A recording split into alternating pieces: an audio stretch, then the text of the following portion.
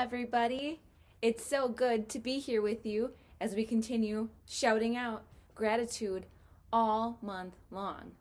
Now, it's our last Sunday in November, so that means this is our last week talking all about gratitude, which is letting others know you see how they've helped you. So all of November, we've been talking about how much we have to be thankful for. If you remember our shout out wall, we gave so many shout outs to God for all the good things He's done in our lives. So there's so much to be thankful for, and it's so important to remember to show that gratitude to others.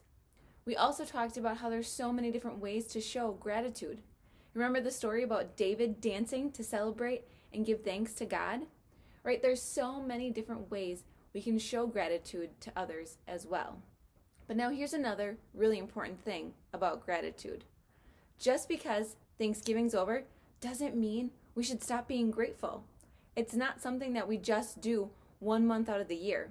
Gratitude is something that we want to do all year long. Always. We always want to be able to give gratitude to those around us. So today, we're going to talk about making gratitude a habit. So a habit is a behavior that we do without even thinking about it. Something that we do so much that it's just become a routine. So you can think about a habit maybe being brushing your teeth, right? You brush your teeth every day. You probably don't even think about it anymore. But when you first started to brush your teeth, you probably had to give yourself some reminders to do that every single day, right? Maybe you leave your toothbrush on the counter to help you remember to brush your teeth. Well, gratitude can be the same thing. It's not always easy to remember to show gratitude, but the more we do it, the more it will become a habit where we don't even think about it. We just automatically say thank you and say that we see the other things that people are doing to help us. So, our bottom line this week is remembering to make gratitude a habit. So you can do different things to help you remember whatever's going to work best for you. Maybe it is leaving out a card with a reminder somewhere where you see it that reminds you to say thank you. Or maybe it's coming up with a whole list of things that you're grateful for so that you can constantly remember every single day the things you're grateful for, and then to say thank you to the people who've helped you get those things. Saying thank you to God for all the things He's blessed you with. So, my challenge for you this week is to find the one thing that's going to be the most helpful for you to make gratitude a habit. Like I said, maybe it's writing a list or leaving out a reminder, a visible reminder somewhere, but I want you to find out whatever's going to work best for you so that gratitude can become a habit that is all year long. All right, now let's go through our memory verse all together one more time for the month of November as well. And if you remember, it goes like this. Give thanks to the Lord, for He is good. His faithful love endures forever. Psalm 136:1. All right, one more time, friends, all together. Give thanks to the Lord, for He is good. His faithful love endures forever. Psalm 136:1. And that's exactly right. We want to give thanks to the Lord all the time because He is so good to us. He loves us always. He's always with us. And He has given us so many blessings and things to be grateful for in our lives. So we always have something to be grateful for and can get in this habit of gratitude. All right, now we have another special surprise for you this week because we're going to actually reveal December's word of the month right now. Today's actually the first Sunday in Advent. So we have a special thing that we're going to be doing every Sunday to celebrate Advent. But before we talk more about what Advent is, let's reveal our brand new word of the month for December. Are you ready at home? Get those drum rolls going so we can reveal our brand new word of the month. 1, 2, 3. Our new word of the month is Christmas. And Christmas is celebrating God's greatest gift, the gift of Jesus.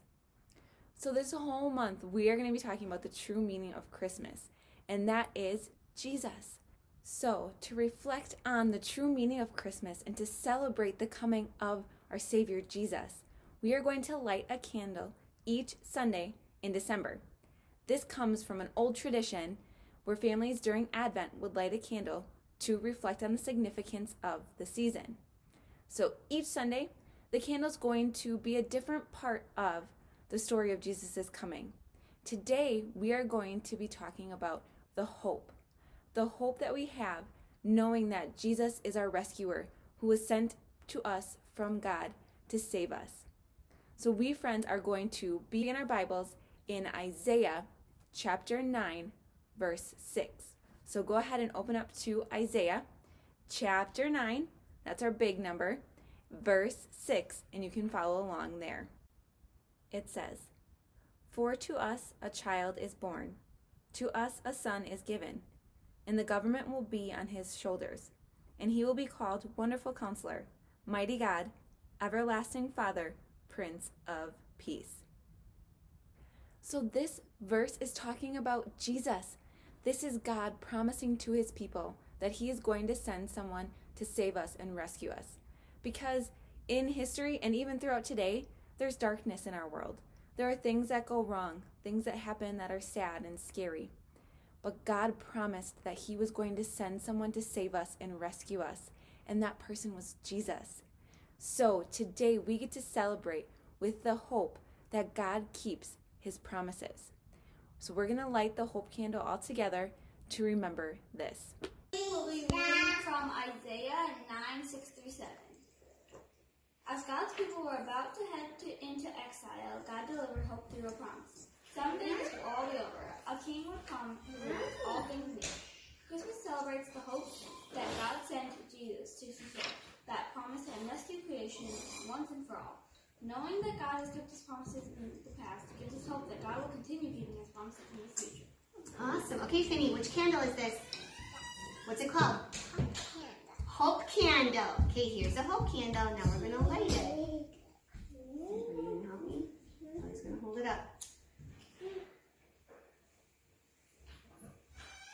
All right. Okay, Aubrey's going to pray for us.